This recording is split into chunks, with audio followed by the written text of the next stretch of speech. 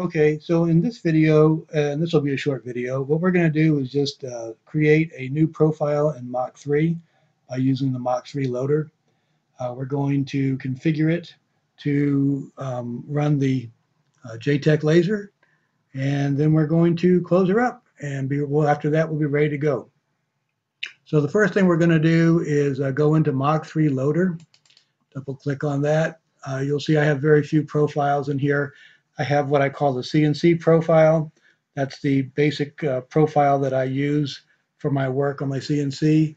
But we're going to create a new profile, and we're going to clone that because that has all my motor tuning numbers in it, and I know that my CNC works well with that.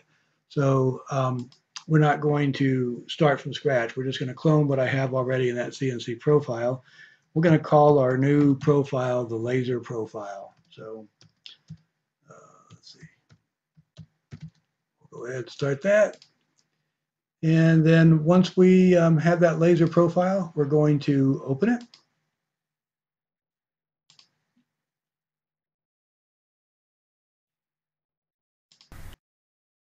Hit OK.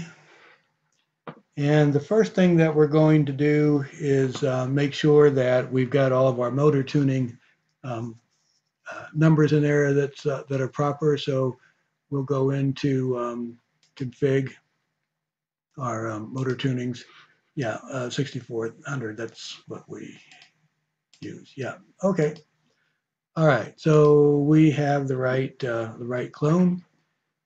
We want to config our ports and pins, go into our output signals, go down to output number 1. This is important. We're going to use output number 1 for our laser. If you use a different output, you're going to have to change everything that you do different from what I'm going to show in this video. So I'm going to activate the output number 1. The port is going to be number 1. Normally, that's the port that people will use on a parallel port. It's LPT1. If you have your ports configured to something else, you should know about it. And then enter that number if it's different than 1. Otherwise, enter a 1. The pin number, I'm going to use 17. I have a breakout board that goes off my Xylotex box. I have no other accessories on that breakout board. This breakout board is specifically for the laser. If you have a breakout board and you're using output pin number 17, then you'd have to use a different pin, and that would have a ripple effect later on with what we're going to do. But regardless, for right now, we're going to put down pin number 17 for our laser. We're going to apply that and hit OK.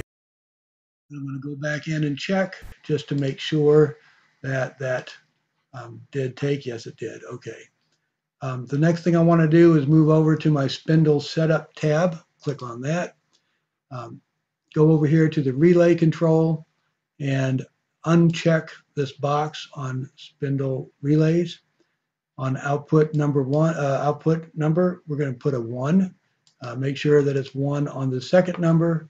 We're going to apply that, hit OK, and close it. End the session, yes. Now we're going to go back in and check everything to make sure that that was that all took and that's recorded properly. Okay, config, ports and pins, output signals. Yeah, we got 1 activated, port 1, pin number 17. Yes, that's okay. And go to spindle setup. This is disabled and output 1 and 1. Yep, that's okay too. So we have our laser profile set up. We are good to now use the post processor that we've just gone through in a previous video and get that to work with our Mach 3. So that just about does it for this video. I'm going to go ahead and shut her down, and we're going to move on.